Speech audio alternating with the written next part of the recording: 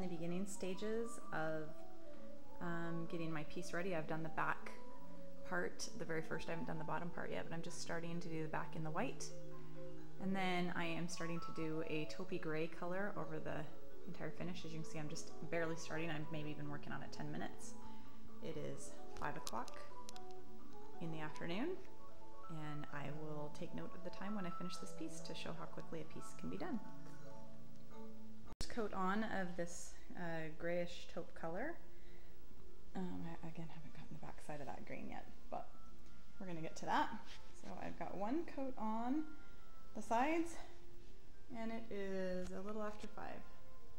It is, I don't know, 5:12, 5:13, something like that. It is 5:35, and I've just finished giving the base to the hutch its first coat of the taupe, leaving the drawers black because I'm going to give them a coat of cream later, as well as painting right over the existing hardware. And then I'm going to distress and age the entire thing, and I will keep you posted on how I do that.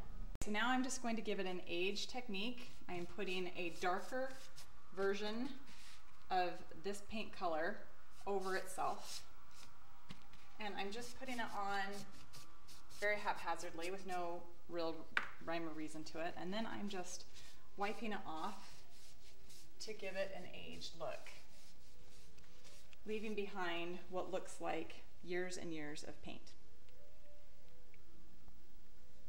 Taking some cream chalk paint, and I am drying it nearly completely off onto a paper towel, and I'm going to do a technique which is known as dry brushing. So I'm getting almost all the paint off of it, and then I'm just lightly going over and leaving a little bit of the paint behind. So not a whole lot, but just a little, to give it a little more, just one more layer of interest, to add even a little more age. And again, this technique is known as dry brushing.